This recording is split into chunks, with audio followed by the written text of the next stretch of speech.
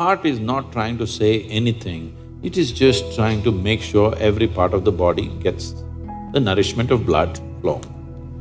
So it's your brain speaking in different tongues. So before you invest this life into something, you must look whether today if I invest my life into this, after 25 years, will it still mean a lot to me? After 50 years, will it still mean a lot to me? At the end of my life, if I turn back and I look, will I be proud of this or will I be ashamed of what I'm doing right now?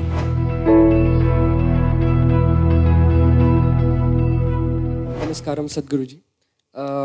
The first question that I want to ask is actually related to me. I'm in the last year of engineering, so now there is a very big decision that I have to make now, and people have told me that if I take decisions from my heart, I'll be successful in life. So, but there lies a problem. The problem is that I don't know which thought is coming from my heart and which thought is coming from my brain. So how can I figure out like which thought is from my heart and which is coming from my brain?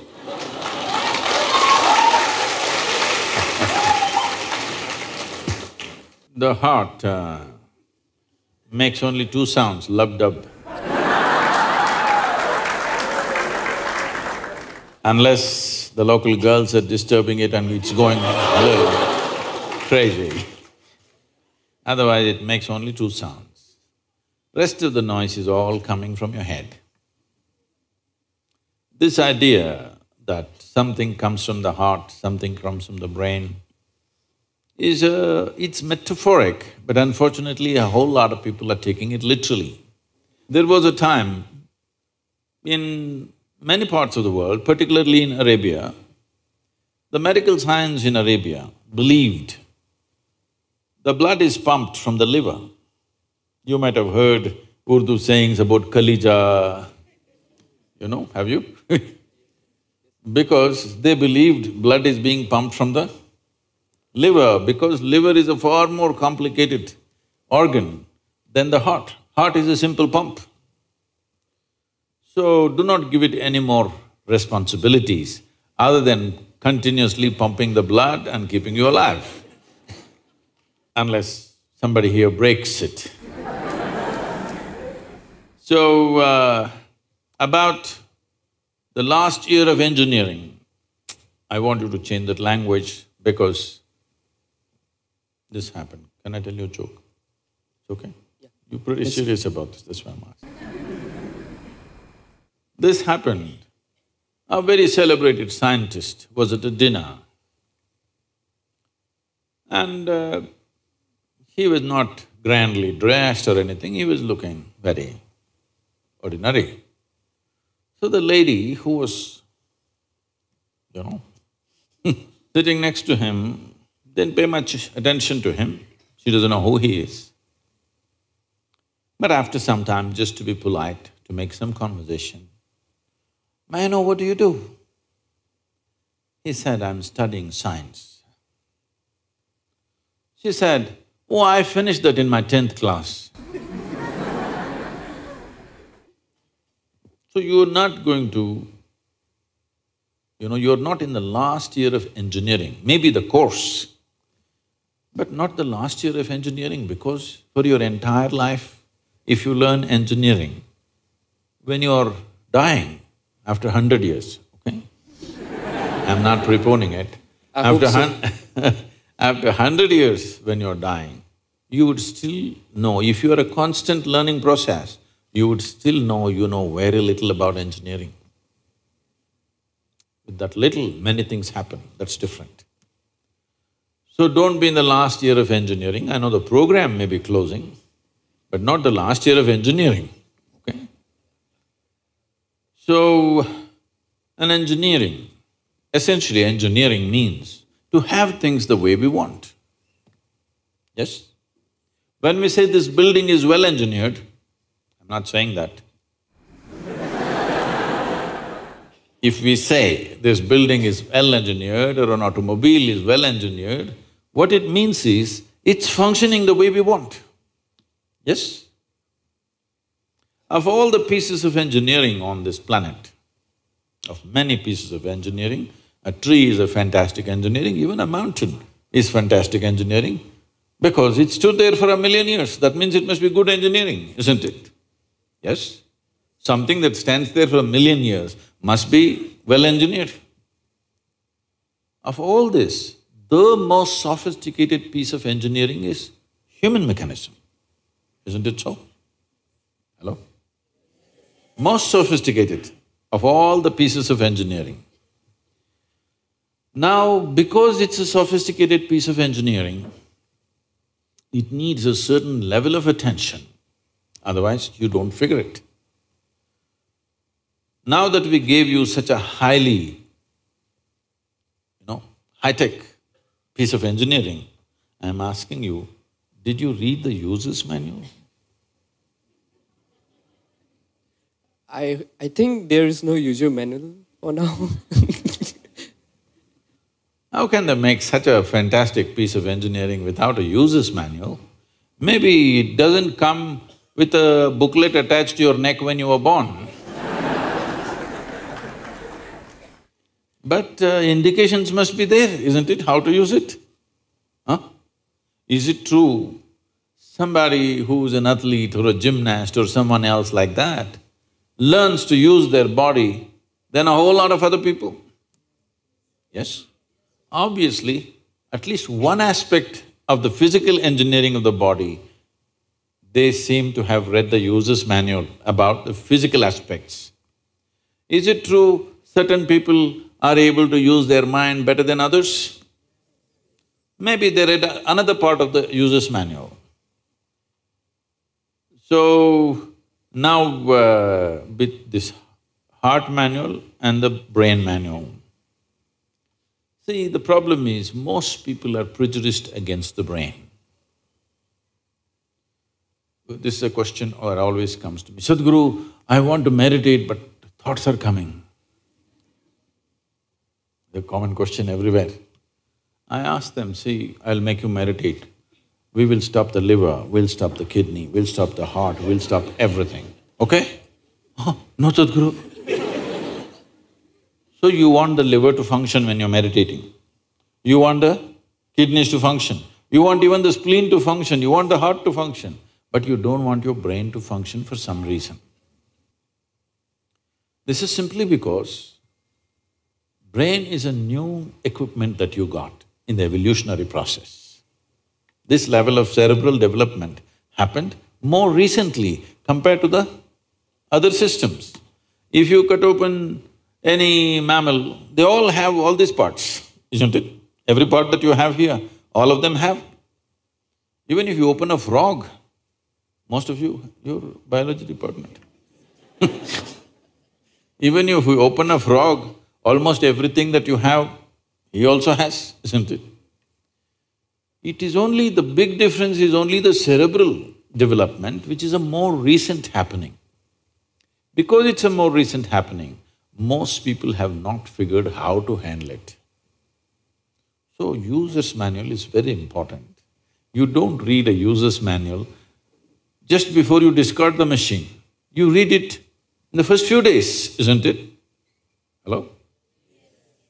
If you buy a phone, do you want to read the user's manual in the first 3 days or after 3 years when you're throwing it away? First 3 days, isn't it? So, knowing how this functions is very important. Never did ever heart generate any thought or intention. Well, when you looked at the young girl, heart beat more. That doesn't mean it's saying anything, it's just trying to compensate for the other levels of excitement that's happening.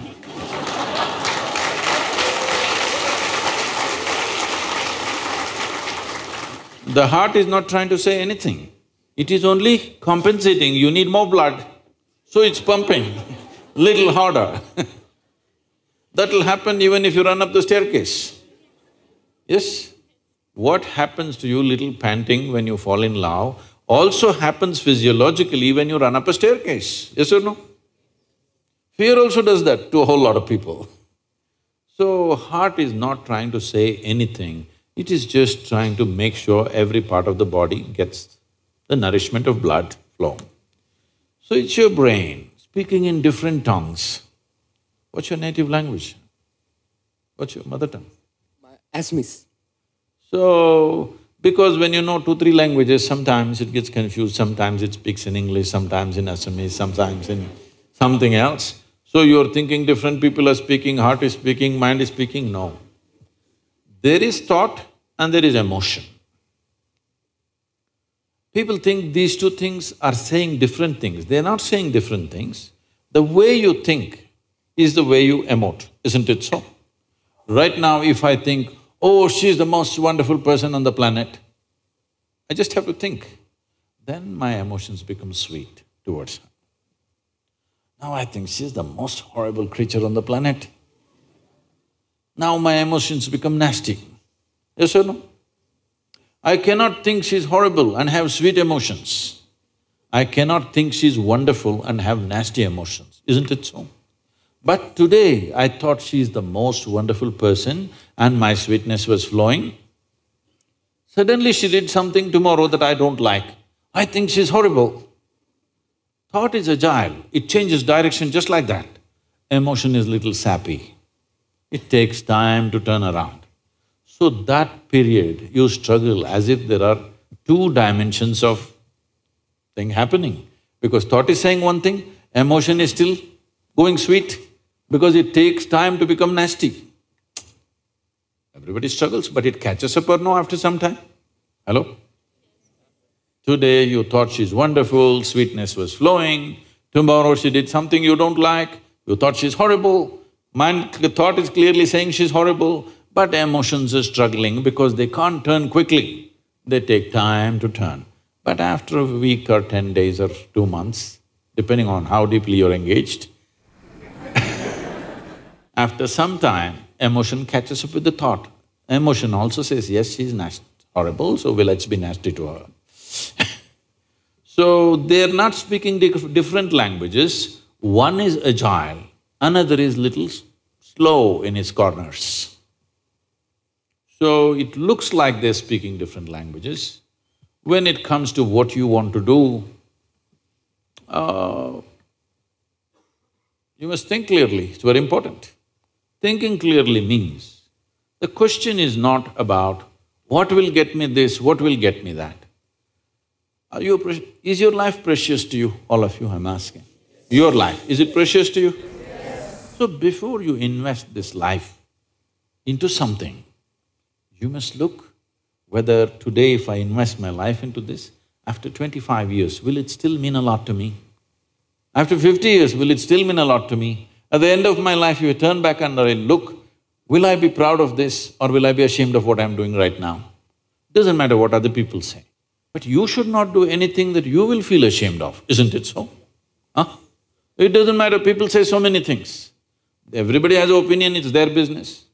But you don't do something that you will feel ashamed of, isn't it? Then you're turning against yourself. Somebody turns against you, you can leave them and go somewhere else.